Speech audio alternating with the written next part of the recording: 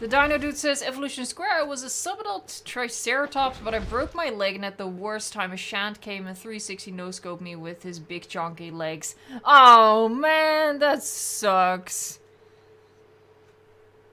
And it's always like extra sour when it's a herbivore doing the kill, right? Like herbivore on herbivore violence doesn't make any sense.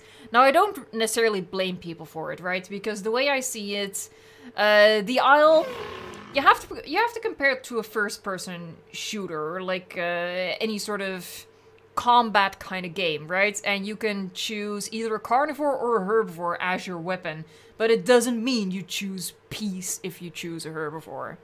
So it's not like, oh, that Shant was so bad, ugh. But it is just a little bit extra bitter that...